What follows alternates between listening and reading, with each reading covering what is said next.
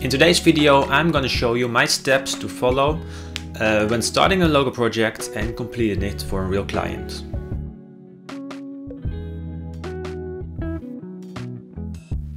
Hello everyone, my name is Jeroen. I'm a freelance logo and identity designer from the Netherlands, and I want to make a video about my steps that I take within each project. So it's really a video about logo design from start to finish, and I wanted to take you with me in my workflow which I have created over the years. And if you have questions, feel free to ask me in the comment section below. And I'm always happy if you like this video, of course, and subscribe to my video channel. I'm planning to post more videos like these in the future, so I hope you enjoy.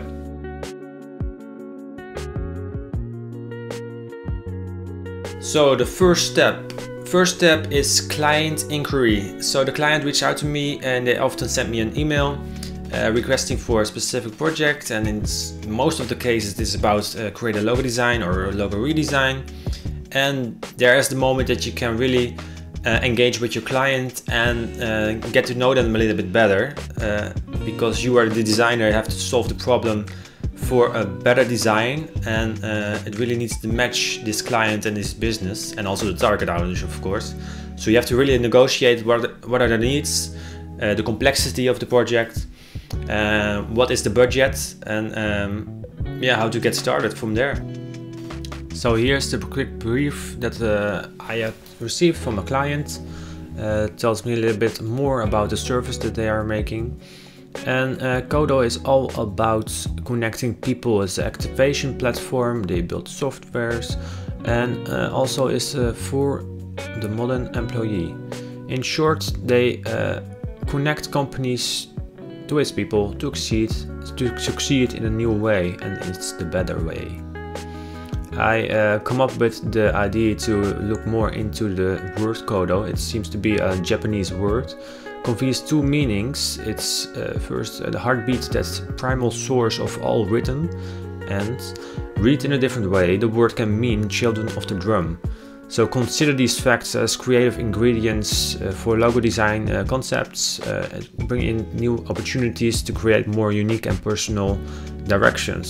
So especially the part of the drum I felt was interesting, and also the rhythm keeps some sort of balance in your work environment.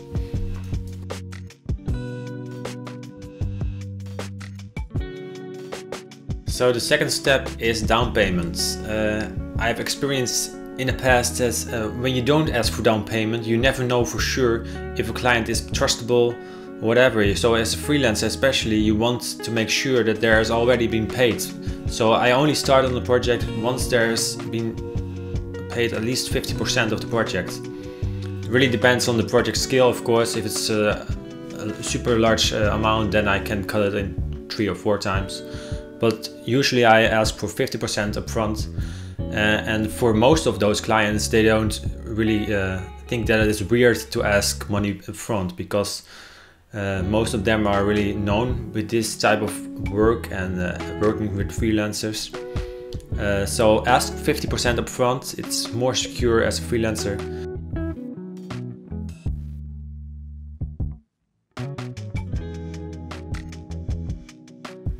The next step is doing research, and in this stage I'm going to look offline and online for specific inspiration, and also articles and information about the brand I'm working on.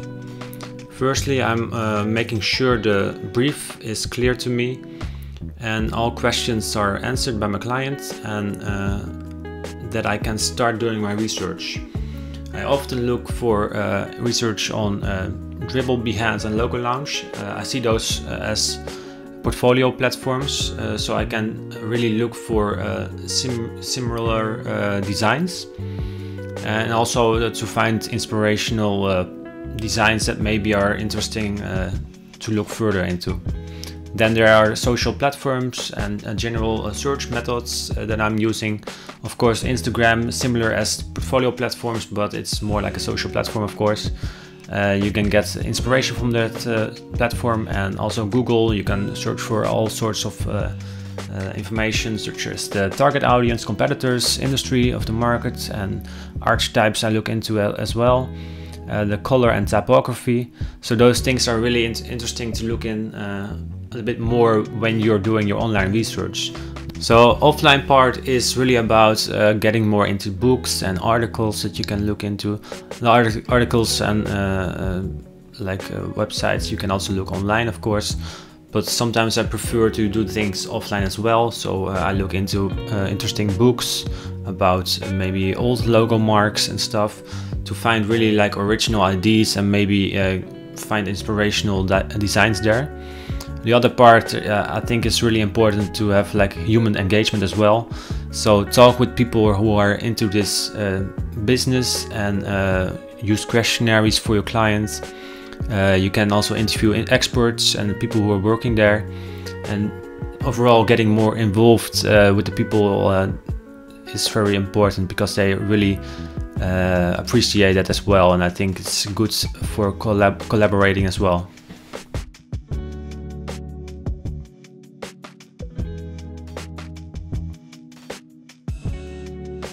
So the fourth step, concept discovery. Here's the moment that I'm gonna sketch out all my ideas that I had after reading the brief and after doing my research. I always feel like making sketches is more like having my ideas put down on paper before I forget any of these. And I don't think that they are always needed to be perfect, but it's really like a starting point for me before I open my Illustrator.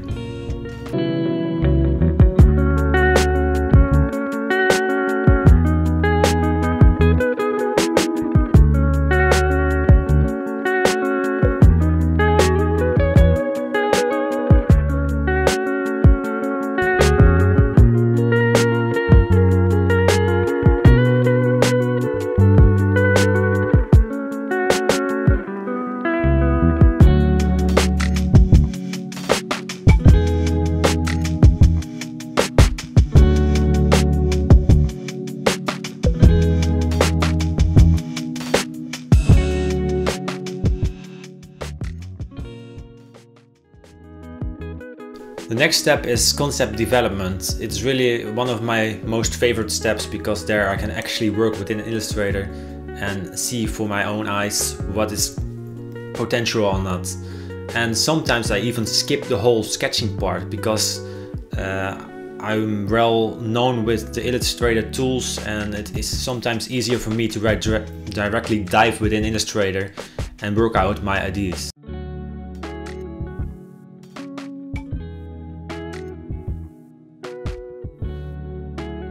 I first start with creating some sort of mind map brainstorm session, and I collect keywords that help me combine specific elements. And in this case I wanted to have something relevant to a Japanese tree, because the name of the brand, Kodo, has to do with a Japanese mindset, and it's all about a work environment. I wanted to also use the letter K, but I don't want to feel too attached to that because I don't want that to be too much of an influence of this direction. But some of my concepts are usually working within a letter K, so it's not that I want to leave it out. Other part, network, connect, growing together, so something that's growing together, and Japanese tree is one element actually, but you get the idea from that. And also education and involvement and friendliness. I want to be approachable with this concept, and also because Kodo wants to be an approachable brand. So I worked out this one of the first concepts. This was like the Japanese tree, what I wanted to aim for, and also the letter K. This logo went unused, so it was in a good direction, but it didn't felt perfect yet. So I went on with other concepts, and this is something completely different. Here I started really with the letter K and used references which my client sent to me, and worked out specific word marks for the Kodo brand. Some of these were working and some of these weren't at all. It was really to just explore around for myself and see what is working or not. Also here you can see more of those Japanese trees. I want to do like a bonsai tree. And some of these worked and some of these didn't work. It was really like exploring for myself to find the best solution. Here's a more abstract direction that I went with. And it was more like I shared these online because I want to get feedback from it if people understood the concept of it. But I felt it was a little bit too abstract. So I went on with something else. And I kept on coming back to the old tree part. And I felt this was like the core idea of what I was aiming for. And throughout my whole process I kept on aiming towards this.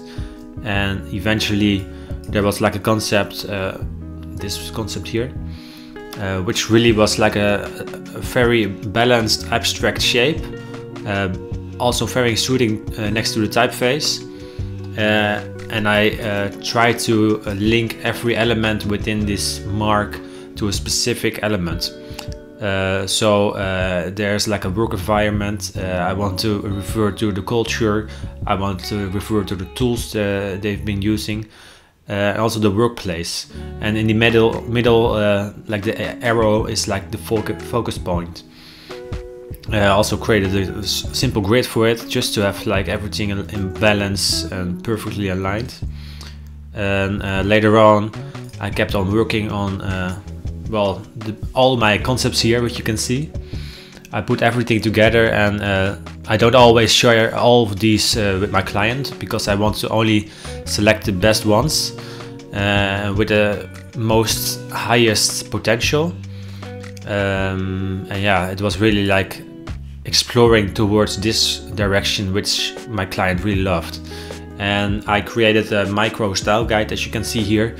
I post these style guides often via my social pages, such as Dribbble and Instagram, also to collect feedback from other designers. It really helps me getting ideas out of my head quickly and easily in one specific form. And so it is easier for my audience as well to understand the concept quickly.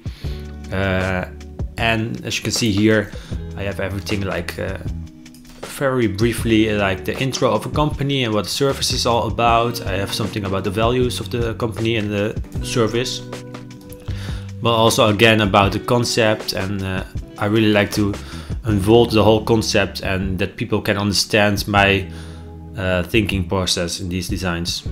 Also typography which I used, and I feel like it's all connecting with each other, it's making a whole. So this is really like the steps within the Illustrator part where I develop all my concepts. And yeah, I picked, or my client picked this one eventually, and I was really happy with this. So let's dive into my Illustrator again. I'm gonna show you a little bit a quick video about how I developed this mark. And I've been exploring around, working out different letter K and trying to find some abstracts and subtle references towards like the letter K, and also elements which can refer to my concepts which I had in mind, such as the Japanese tree or other more balanced and rhythm kind of shapes. So this was like the newest concept that I went with, like this minimal and simple looking tree. And here you can see how I kind of developed this one, and still playing around with different shapes in different directions. So it's always about exploring around and not always settle for the first idea, but just play around and give yourself time to also be creative and get more thinking more deeper into this concept and also other concepts to get more a little bit out of the box.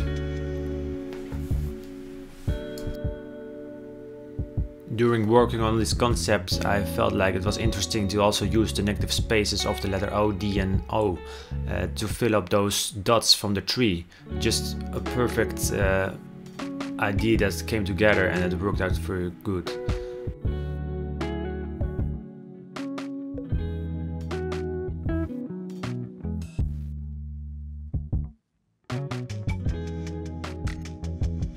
The next step is asking feedback from peer designers online, and this is a step that I only can take when I get the permission to post stuff online, and especially when I have concepts created during a project.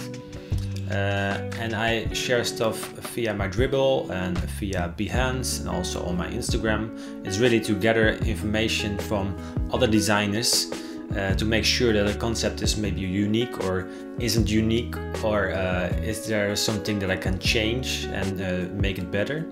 So it's really to use my audience as well to make my designs better, and it's really useful for my clients as well.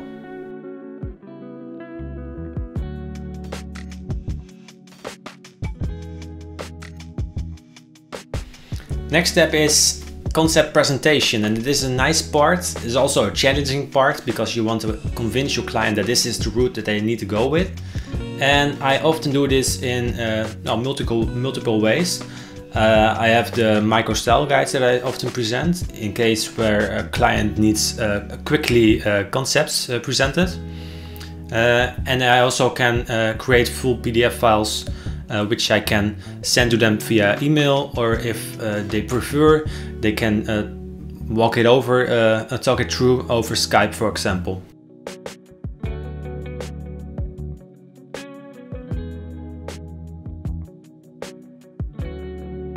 So the next part is revisions. So in some cases my client maybe thinks the concept works, but there are maybe some tweaks that are needed to make it perfect. So in those cases I can offer refinements and revisions to make it perfect. In some cases I can limit those amount of revisions per concept, because I also usually work with fixed prices, and then you have to set boundaries and limits how far these concepts can be revised.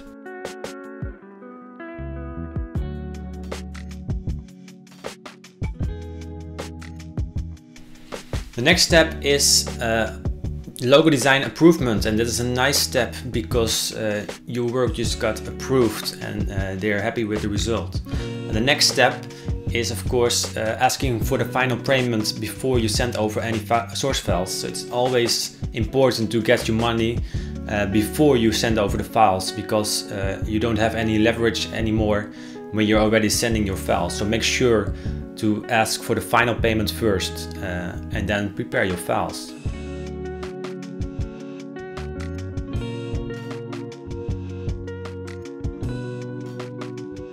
So the next step is a logo design delivery, and I always ask for my clients what type of delivery they prefer. So I've been using WeTransfer in the past, or just sending via email, also via Skype if they prefer that. It's really to make it easier for my clients to get the files the way they wanted it.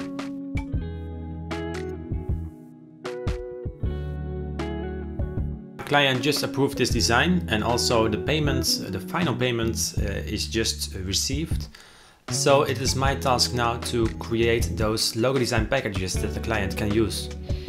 And to do this, I'm using the plugin called Logo Package Express, and I'm gonna demonstrate you how I use this. It is super easy. It is just you select the logo that you want, click on Set Logo, and now creates a new folder.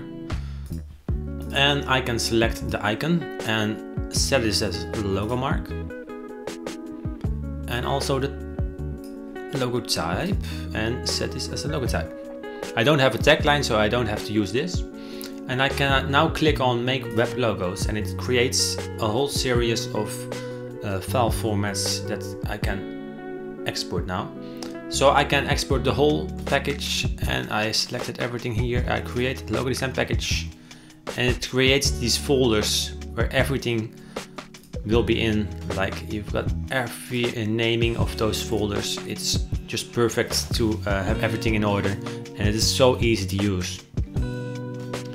And once this is completed, you can also start on making print logos. When I click on that, it creates all sort of print logos.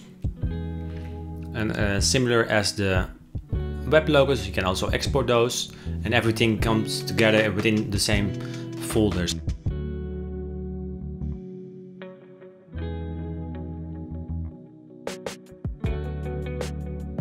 Next part is project evaluation. I always feel like it's good to learn from mistakes if they're made, and to really grow as a designer and a freelancer as well. And the best way is to ask for specific feedback and to learn from that.